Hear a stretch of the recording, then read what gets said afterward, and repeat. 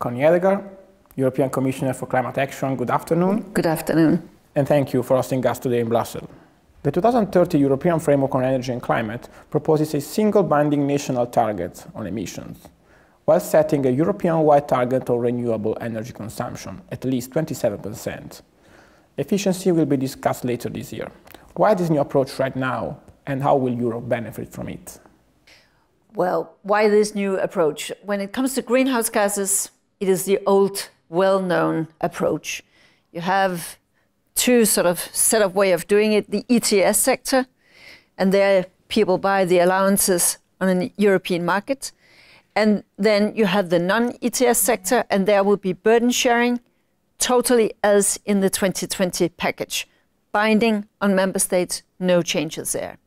But it's true that when it comes to renewables, there is one change. We still propose that we need a binding European target for renewables. Why a change? So that we do not say that it should be binding also in each individual member state.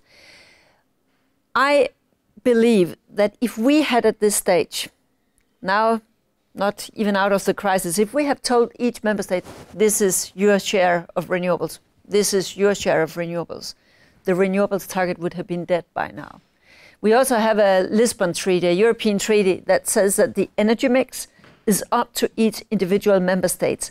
So if it came too much sort of top down now, when also renewables have to be at least 27% of the whole energy consumption, I could just see that there would be huge political problems. Don't forget that when environment ministers from the eight most renewables-friendly countries, member states, when they before Christmas sent a letter to the Commission, oh, don't forget renewables, they forgot one word.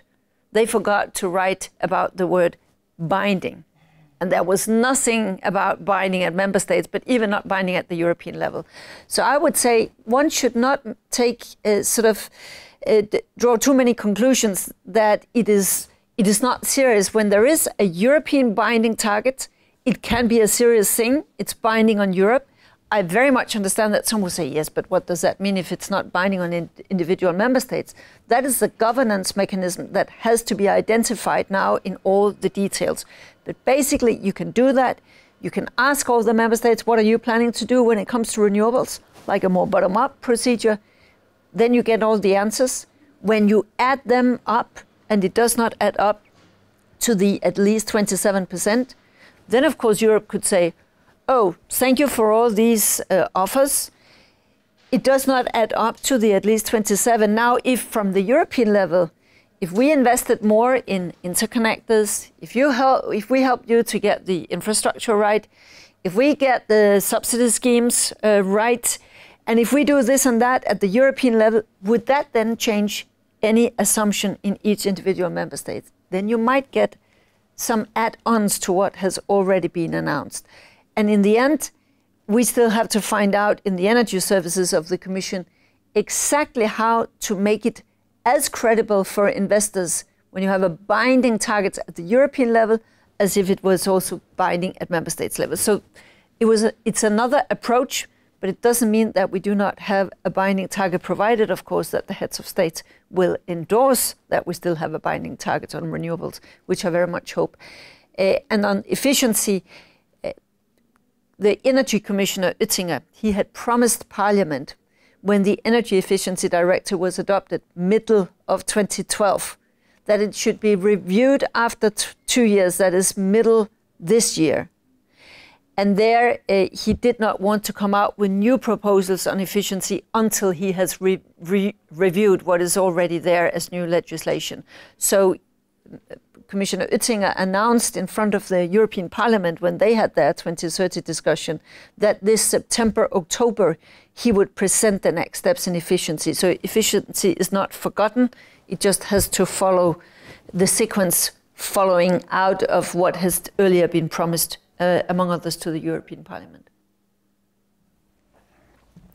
The 2030 framework proposes an increase of the linear reduction factor determining the cap for emissions and the market stability reserve mechanism. Are these changes going to impact the functioning of the EU ETS, and how will this interact with backloading? Backloading does not eat up the surplus. You can say that backloading, that was a stabilizing initiative. That is now done, it is adopted, now it's being implemented. But we need something that could first take care that we're never having to do something like backloading again, that you would have it automatically built into the system, that if you have a very extraordinary economic situation in one way or the other, then there is automaticity in the way the system is dealing with very extraordinary situations. That is what this reserve mechanism is intended to do.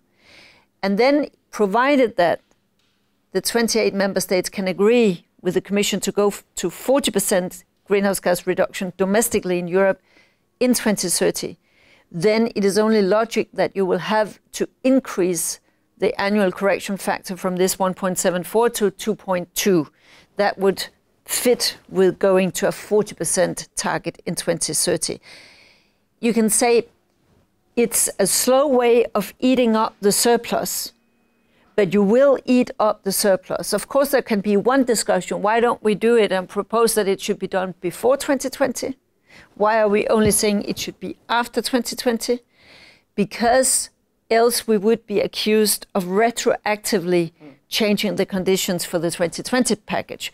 But I'm glad to see that already since we proposed this back in January this year, that the price actually has gone up. It was 4 something when we presented this, now it's coming close to 7.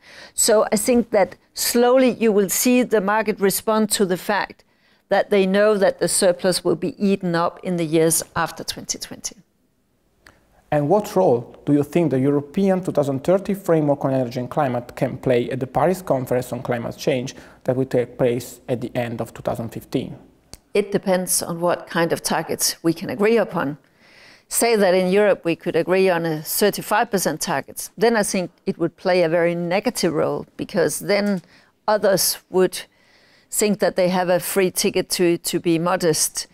Whereas if we go for and agree 40% domestic effort done in Europe with offsetting coming on top of that, then I think it would send a strong signal to other big emitters.